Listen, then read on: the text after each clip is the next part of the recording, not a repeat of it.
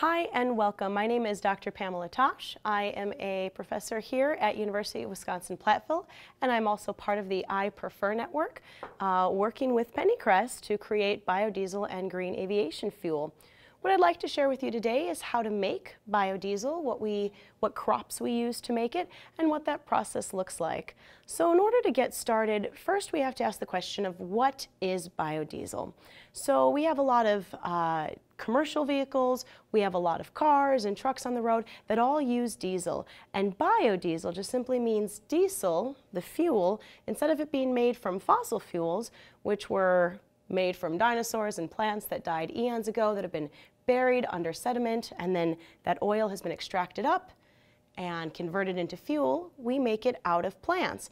So the question always comes up, which is better for the environment, regular diesel or biodiesel? And it's an interesting question. The first part of that we can think of as our tailpipes emission. When you have a fossil fuel that is locked away underground, we first have to extract that fossil fuel out. That process of extraction is pretty energy intensive, and then when we finally bring it up to the surface, it has to go through fractional distillation in order for us to get the kind of hydrocarbons, that word hydrocarbon meaning a molecule that is largely composed of carbon and hydrogen, to make those hydrocarbons the correct size and with the right properties that we want for fuel. So when you have a fossil fuel, you take it from the ground, you bring it up, you then process it, you put it inside of a car or a truck, and then we end up burning that fuel, combusting it to power the vehicle forward. In the process of combustion, while we're burning it, that's where we really release a lot of that CO2. And when we talk about climate change and the amount of CO2 in the atmosphere, the transportation sector is one of the largest contributors to it for that very reason. When we're burning biodiesel, we're still creating those hydrocarbons. Well, the plant's creating those hydrocarbons. We're extracting it. We're converting it into the size that we want and the properties that we want. And then we're going to take that biodiesel and we're going to put it inside of a car, and then that car is going to burn it and push itself forward. That too is going to make carbon dioxide.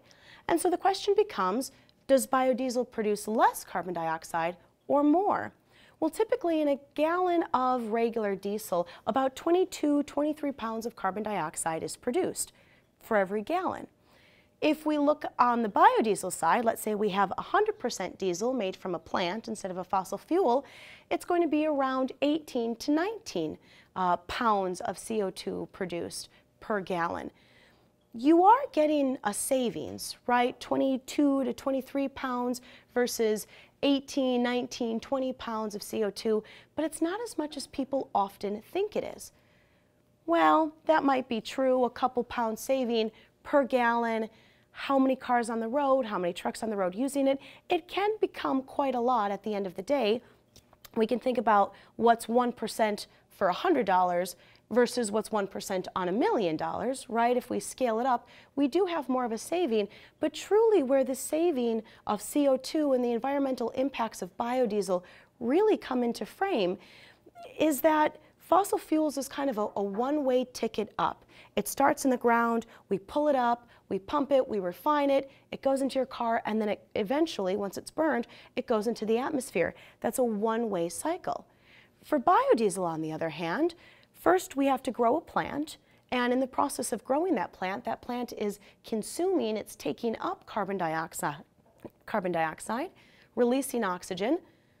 So the plant's growing, it is releasing oxygen and taking carbon dioxide from the air, and then we convert it into biodiesel, right? We take the plant, we process it, we make biodiesel from it, then we put that biodiesel into a car, the car burns it, and then releases that CO2. So on a biodiesel side, really what we're doing is recycling the carbon dioxide in the air.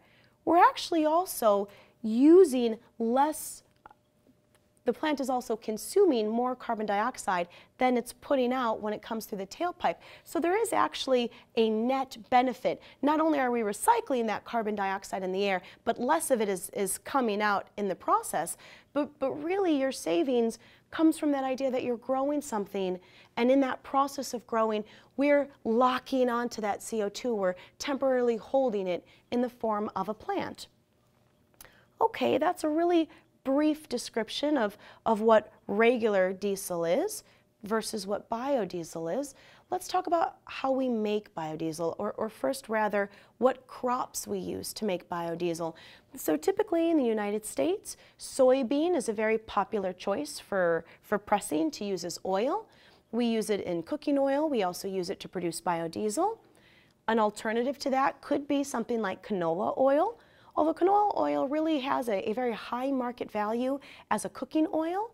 So generally it's pushed through those pathways instead of a biodiesel pathway, but is absolutely used by processors and can be used. Sunflowers are another alternative to use to making biodiesel. And things like peanuts can be used to make biodiesel, or palm oil, or a lot of these other seed crops that we know have a lot of oil content in it.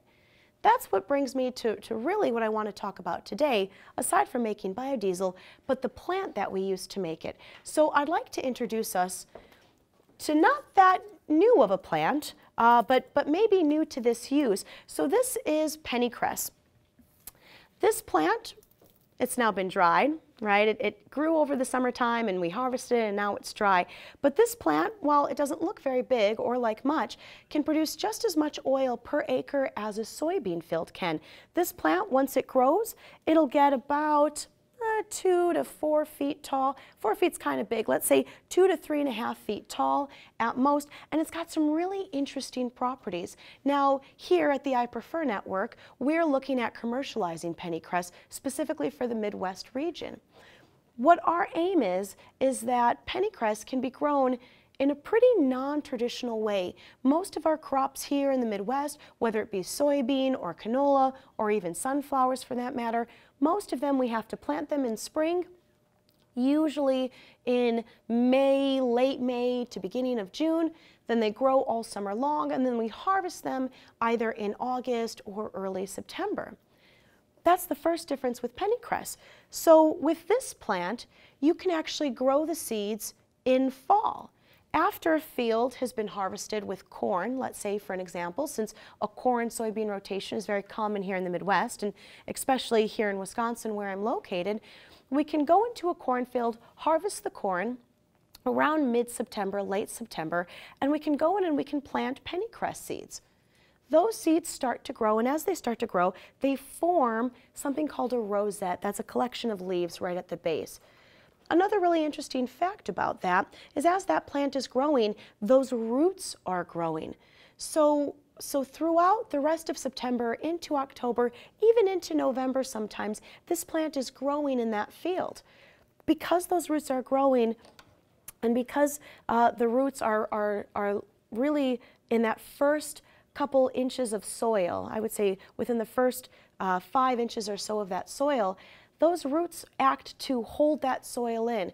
We call it soil erosion. That's the process where soil actually erodes or runs off of a field. A field might have a foot of topsoil, let's say in 1970, and then as soil erosion has hit it every year, that foot will get smaller and smaller and smaller. So what Pennycress does by planting it in the fall is we're putting something on that field with roots that really help to lock in that soil structure.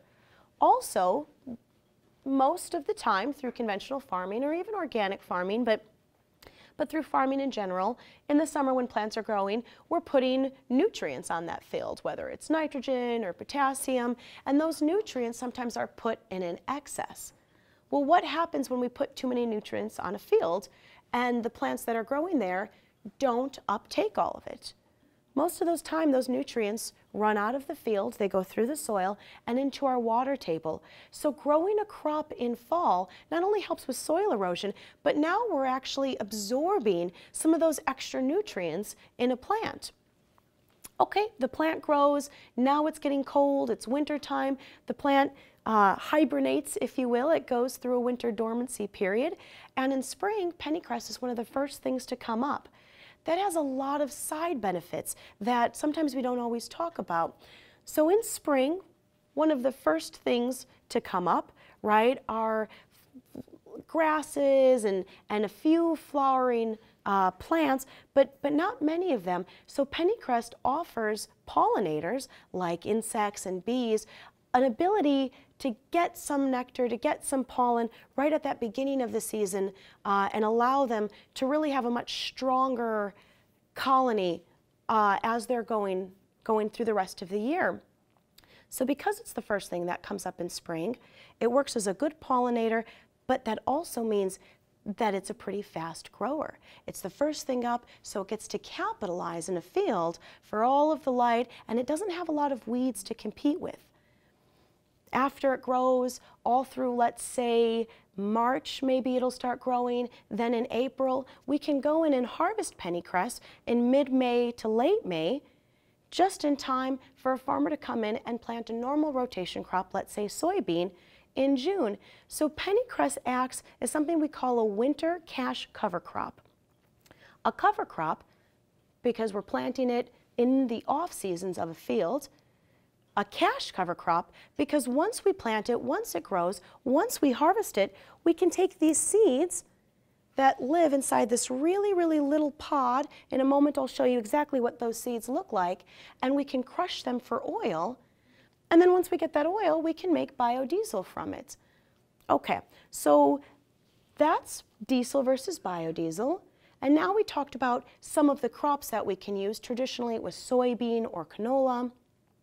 Now we've talked about pennycress and trying to commercialize it for our Midwest region of why this plant can really help not only farmers, but also the ecology and the water and the pollinator crops. Let's talk about how we actually make biodiesel, right? What's the process or the key for that? So the first thing we have to do when we make biodiesel is we have these seeds, and we have to press the seeds to get the oil out. In pennycress, even though the seeds are very small, they have about a 25 to 35% oil content.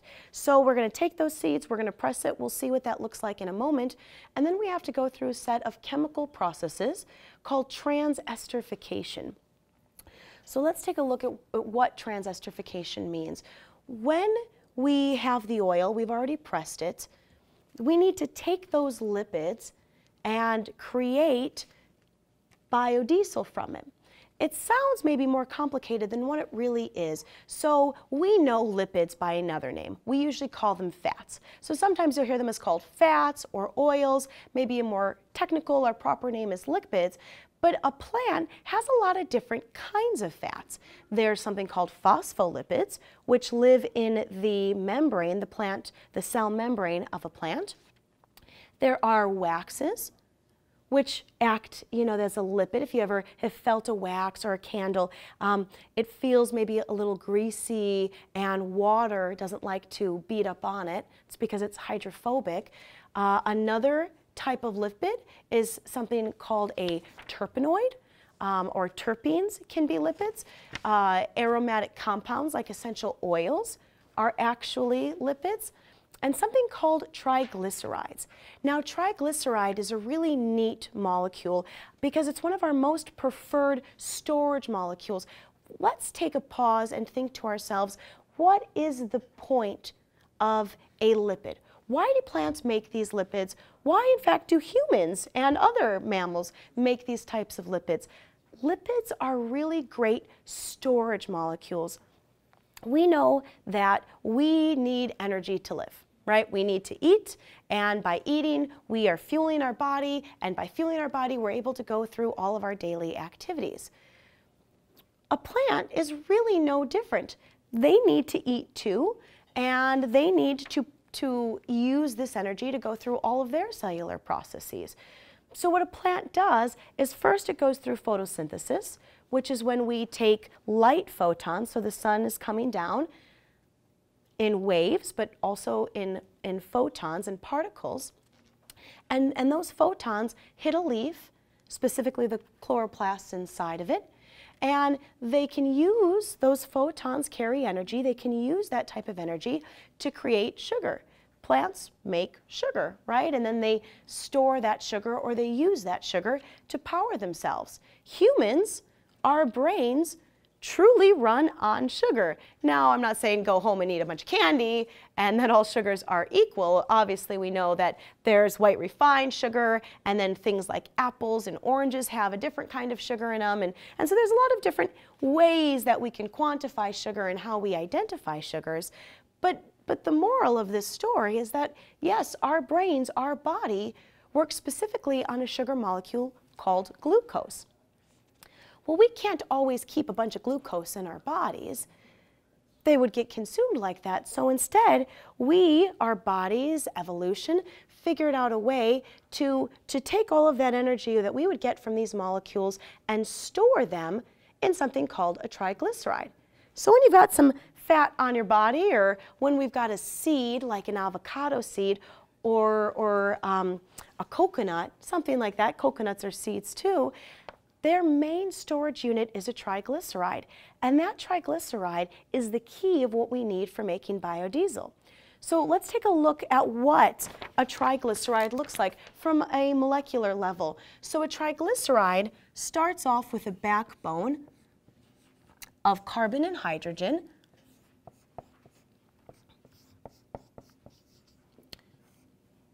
And this backbone is connected in a straight line down, and then next to that backbone we have it bonded with oxygen.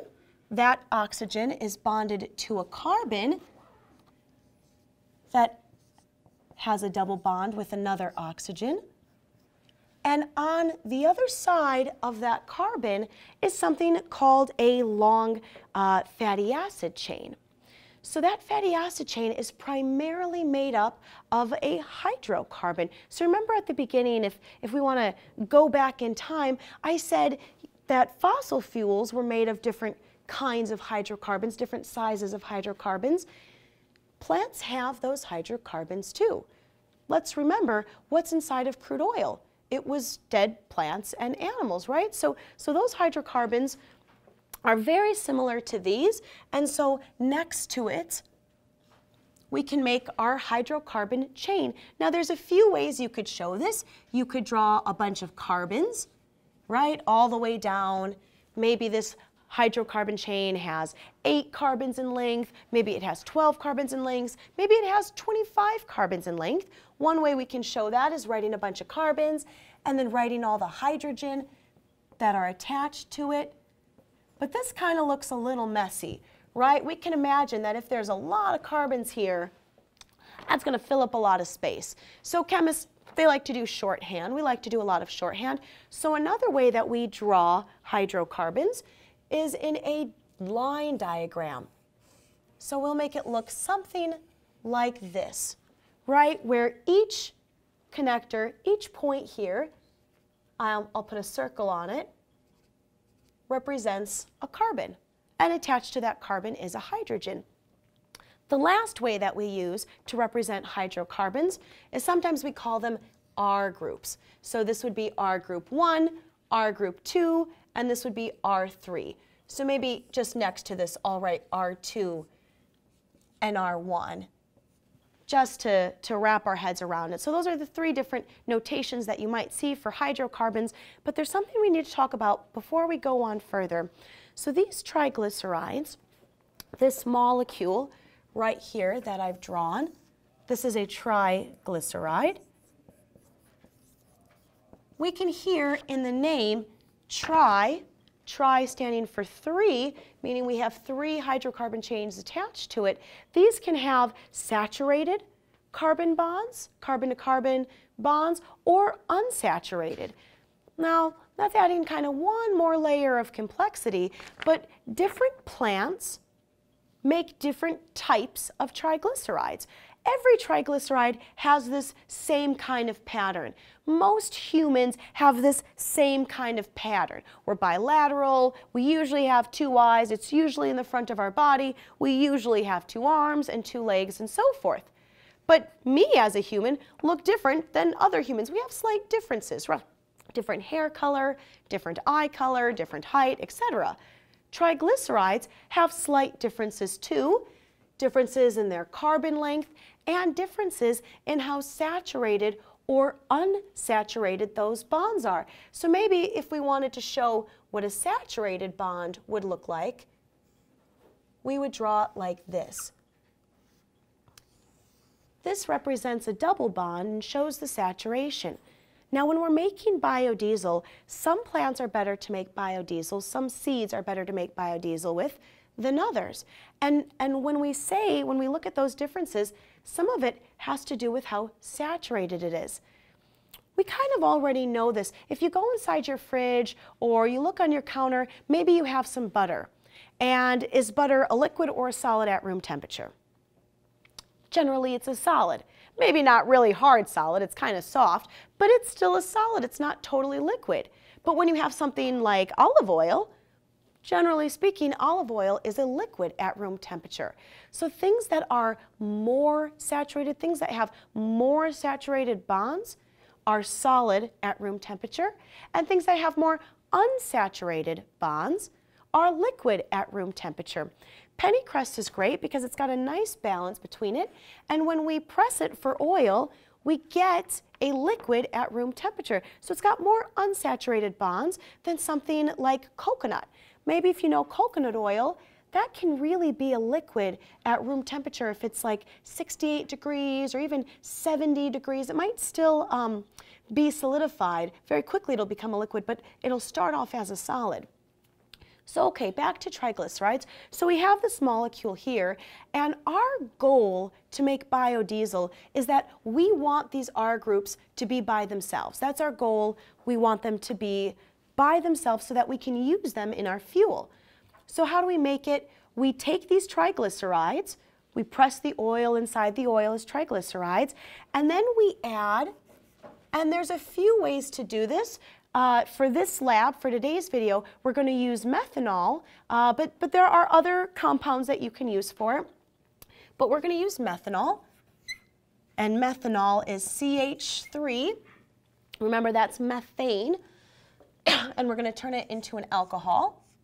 So now it's methanol, and then we're going to add a catalyst. A catalyst, remember, is something that is used in a chemical reaction to make that reaction happen quicker. However, it itself does not get consumed in the reaction. So some common catalysts are sodium hydroxide, NaOH, or potassium hydroxide. Today for our lab, we'll be using potassium hydroxide as our catalyst. So we have our triglyceride. We're going to add some methanol. We're going to add some catalyst to it, and what we're going to do, let's use a different color marker here, is we're going to break this apart. So we want to break this apart right here. Remember, we have this backbone, and that backbone makes it really hard to work with. So what we're going to do is we're going to take these 3 OHs, and they're going to come over and they're going to combine with that backbone. And when they combine with that backbone, they're going to look something like this. We still have the backbone. We haven't changed it at all. It's still there. It's that same structure. But now we're going to add an OH to it. This new molecule that we made is glycerol. If you ever wonder, how does glycerol get made? Well, this is one way that we can make glycerol. Glycerol is a really common product. Maybe you don't even realize it, but it's used in a bunch of cosmetics. It's used as a lubricant. It's used in food products. If you ever had a snow globe and there's glitter in it or the little fake snow, and you turn it upside down and you shake it and you put it back and it gently comes to the bottom, that liquid in there isn't water. It's usually glycerol because it's a bit thicker and a little more dense, and so it kind of lets it float just a little bit more on its way down. So we're going to make glycerol, and this is a co-product or byproduct, but normally a co-product of this process because we can sell it.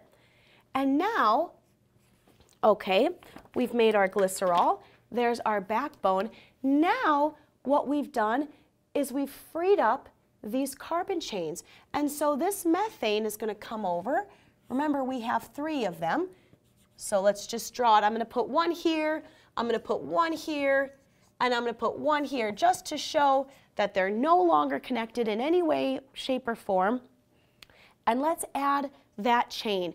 So here was our O, here's our carbon that's bonded to an oxygen, and then this is the rest of the chain. And remember, we called this one R1. Let's put R2 down here just for fun.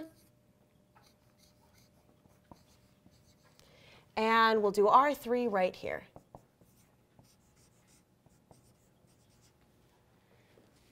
What we've created here is not quite yet biodiesel, but these are called methyl esters. So let's write that. This is a mix. This is a mix of methyl esters. Another way we call these, another way we can call them, is a mixture of fatty esters. If you're ever interested about these hydrocarbons and all the different ways we can make it, we can think of fatty acids. A lot of the foods that we like to eat and that we believe are very nutritious for us have fatty acids in them, like linoleic acid or palmaic acid. Those fatty acids that we find in those foods, they actually, this chain right here, we call this a fatty acid. Now, it's not a free fatty acid because it's tied up right to that backbone. And over here, it's not free either because now it's connected to methane. That's how we get a methyl ester or a fatty ester.